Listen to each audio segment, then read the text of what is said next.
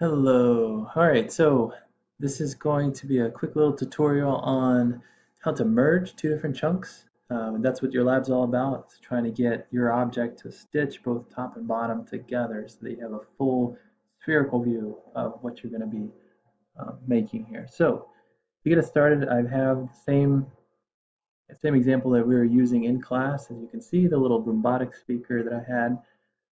I've got two chunks. Remember, you're going to do this in separate chunks and then merge them together. And you've already got your photos, hopefully, from your photo set into two individual folders. And those folders essentially represent two different chunks that you would be using here in Agisoft. So you'll bring one folder in here into chunk one. You'll run an alignment just like I've done here. And then double click to change chunks. Chunk two, you'll do the same thing. For some reason, when you switch back and forth between these, one doesn't show up. Remember, you just go over to your photos here, right click, look through, and it brings you right to the object looking through that photo. So keep that in mind. So I've got both of them aligned, and as you can tell, I already have my registration points showing up, and I've got the object showing up, so everything's looking good. Something I had you guys do in the lab before you even run an alignment is to go ahead and do a detect markers. That's up here at Tools, Markers, Detect Markers. With that, click OK, and it shouldn't take too long, but it'll go ahead and detect those markers even before you run an alignment. Then you can go ahead and run an alignment.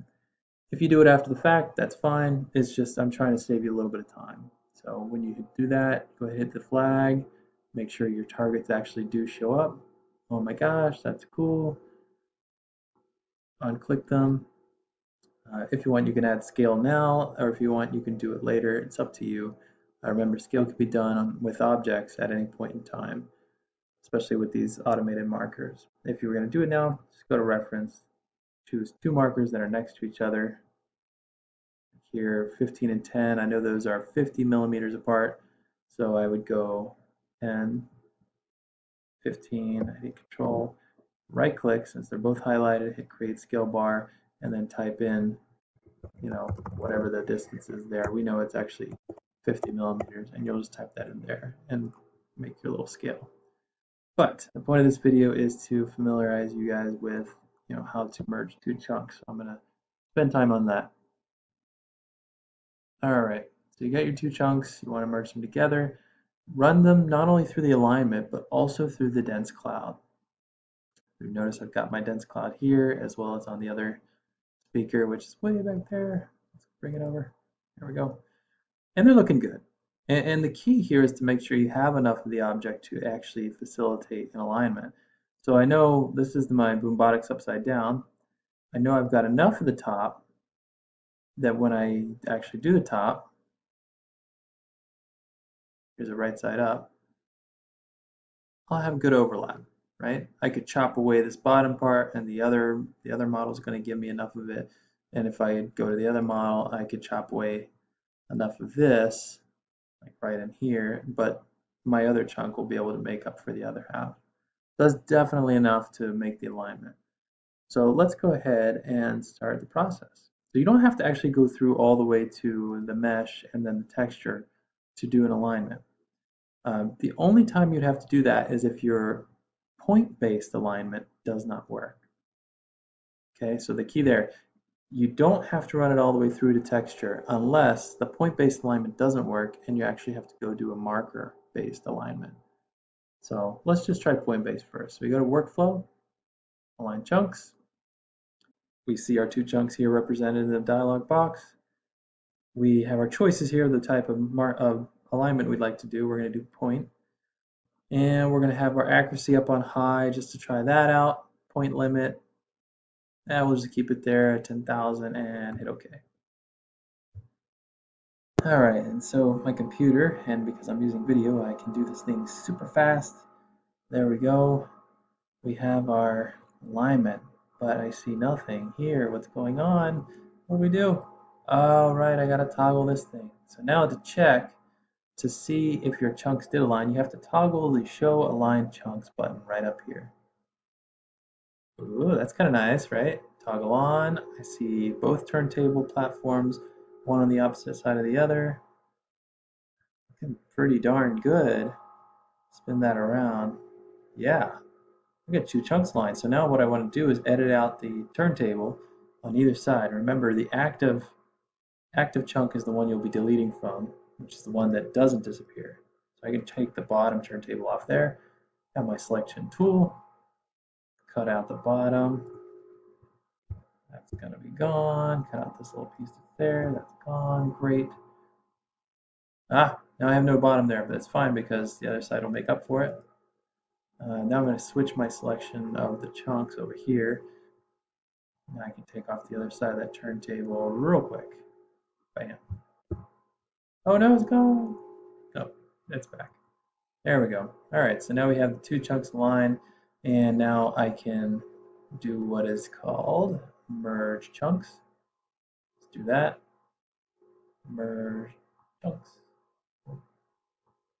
And I double click here, and I want to untoggle so that I'm just looking at the one dense cloud that's now currently merged completely. They're not separate, right?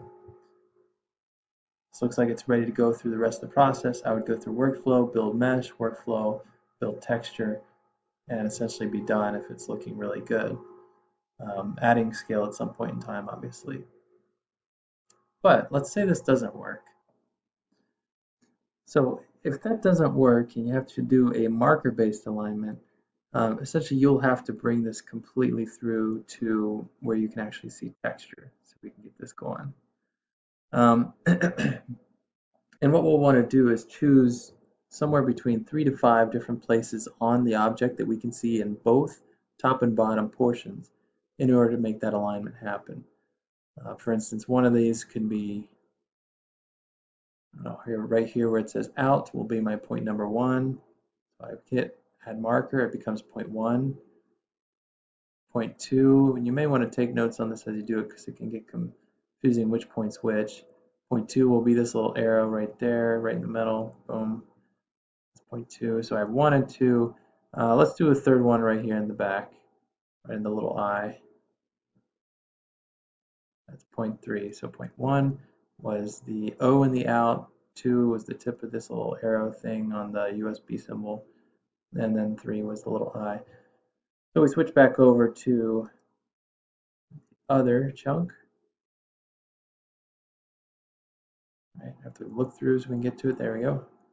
What do we have here? Oh, here's the O and out. There's point 1. Point 2 is on the other side. That little arrow right there.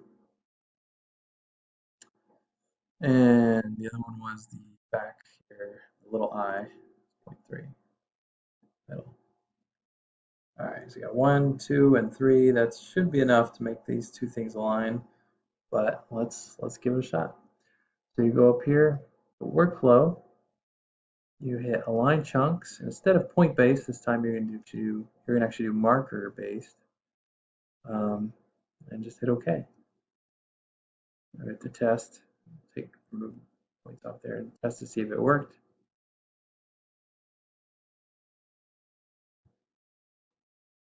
Looks like, yeah, look at that. We got both of them completely aligned. It looks like there's a little slight misalignments here and there. You know, that has to do with the accuracy of where I place the point. But what we're actually going to do is merge these two chunks, but not the entire model all the way through, but up until the dense point cloud. So see how here I've got it all the way up to textures. Let's go back to dense point clouds and do some editing, just like we did from before. So I'm going to cut off the bottom of this. Let's see. Yep. So I'll cut off the bottom. This guy here completely. We don't need it anymore. Nope. That's good. And then I've got to switch chunks. Turn it off. Turn it on.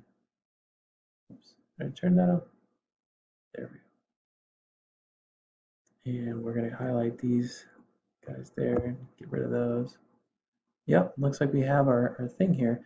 And now I'm going to go ahead and go to merging chunks. Just dense clouds. Don't merge the models.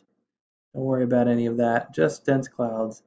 Hit OK. Boom. It pops up right down here. We switch to it. We run it through the rest of the workflow. mesh, and then texture, making sure we add scale at some point. So that's your tutorial for today. Like I said, try both. Point-based first, it's just the easier one. If it does align, fantastic, always feels good.